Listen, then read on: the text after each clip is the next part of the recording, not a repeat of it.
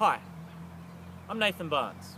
I'm here from NARGA as their fostering and volunteer manager, basically looking to help people who are currently rescuing get connected with other people who are rescuing in different areas throughout not just your own state, the country, looking at utilising transport networks, people who want to foster part-time or learn to rehabilitate animals, and basically doing this with the assistance of Debbie Bean, who's the rescue manager for NARGA, NARGA.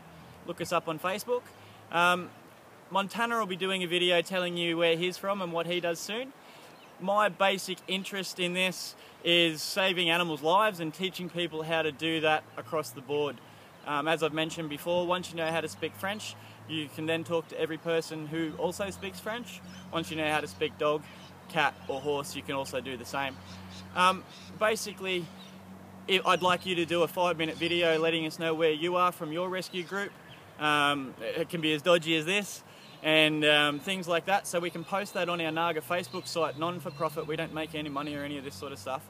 We just want to get everyone there. And if you've got political issues or animal related questions or welfare, whatever, come to us. We're going to help basically try to get assistance for the current animal organisations and situation at the moment by asking government to take a bit of responsibility for all of these animals in Australia and helping reduce it. I'm sure that, you know, giving vets tax breaks as a result of assisting in the NDN, the National Desexing Network, or giving people who are a rescue group and recognise that meet whatever standards they develop tax breaks in relation to buying food or resources for rescue animals.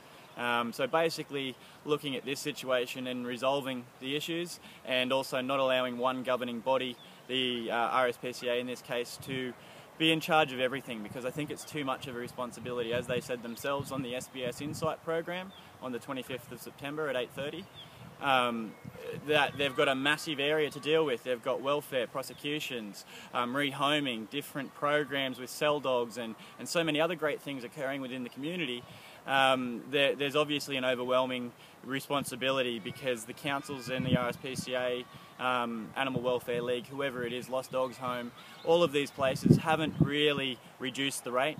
Rescue groups have. It's a known source. We've got the answer. Everyone, Jem, good girl. Come. Good, leave it. It's a known answer. Good girl. Very good.